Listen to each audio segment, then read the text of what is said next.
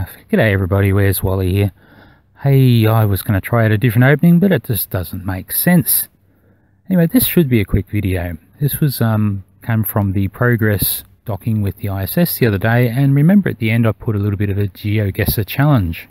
Well, DelBoy, one of my favourite subs from over in Western Australia, he was right on the money. He spotted and found exactly where it goes. Well, thanks very much DelBoy for that. And of course, now that we have exactly where it was, I could now work out a nice scale for the pixels as it was seen from the ISS.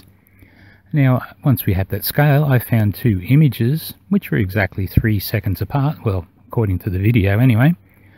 And with a little bit of pixel counting and a little bit of numbering and dividing and adding and subtracting, I ended up with 66.66 kilometers per second. I jest not.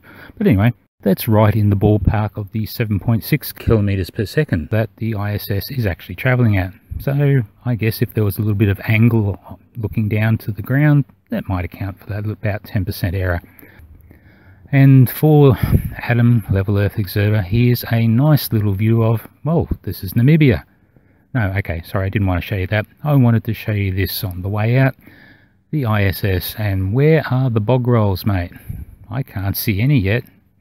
Adam, you're really going to have to step up your game and look at the really close-up images, because there are absolutely beautiful images coming down from the ISS almost daily at the moment.